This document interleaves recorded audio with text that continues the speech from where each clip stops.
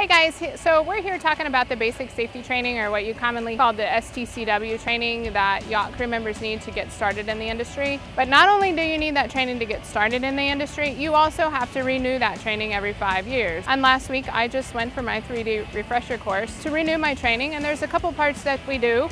And we went over the in-water portion with the life raft and the survival suits.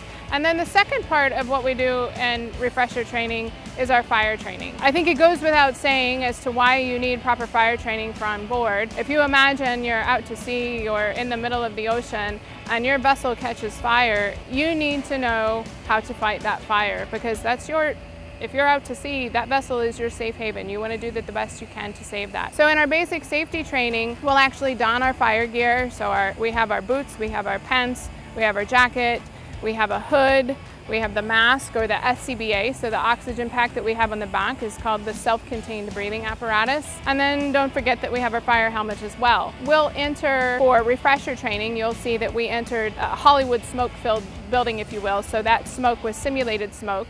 So we also had a fire that we actually did put out, so we engaged the fire hose, we work with our fire buddy, and we travel through a dark building so you can't see. Your SCBA is hard to breathe through, and you're going after trying to find this fire, fight this fire, and we put out this simulated fire. The next thing that we did after that is we had a victim. So we had a dummy victim that we had to go in and we had to rescue. And you'll find that it's a little cumbersome. Again, you can't see, it's smoke filled.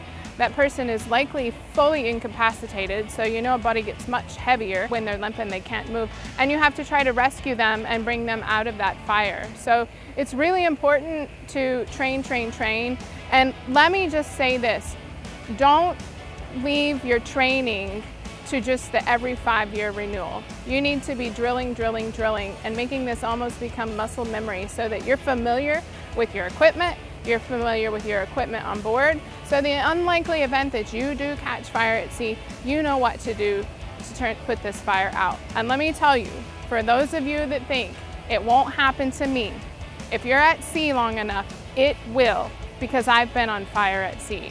And fortunately, we drilled enough and we trained enough, and our crew was in sync enough that we were able to put that fire out and safely get to shore.